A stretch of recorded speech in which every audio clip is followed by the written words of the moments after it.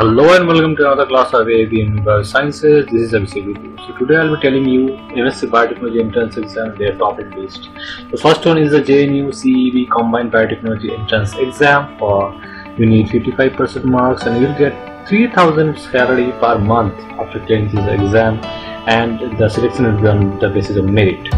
Next one is the Tata Institute of Fundamental Research Program, where you will get scholarship for 16,000 rupees per month of clearing the exam in your MSc. So it's very nice to have 60% marks in your this exam.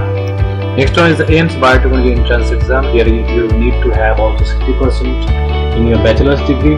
There will be no scholarship after clearing the exam, and the selection will be on the merit list and then thereafter counseling.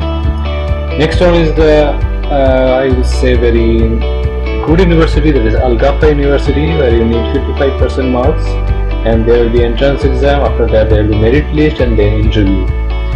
So next one is the BHU M.Sc Biotechnology Entrance exam, where you need 55% marks in your bachelor degree, and they will also get 1,200 per month as a scholarship, and it will be merit based selection. Next one is a very common Central University's common entrance exams, where you need 60% marks in your bachelor degree. There will be no scholarship, and after that merit list and counseling will be the final selection. Next one is the JNTU, that is JNTU Technical University, where you need to have 55% marks in your bachelor degree. Selection will be on merit list and counseling basis, and there will be no scholarship for after clearing the exam. Next one is the last one is the Mysore University Biotech Entrance exam. There you need 55% marks in your bachelor degree. And selection will be on the basis of merit list and counseling.